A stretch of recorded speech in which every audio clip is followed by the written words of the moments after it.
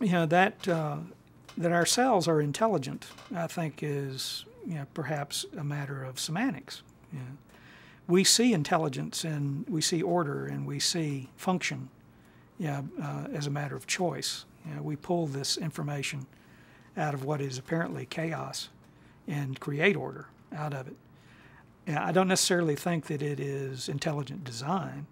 I think it is part of evolution, that we have come to produce endorphins to relieve pain. Is that intelligent design? Perhaps, perhaps not.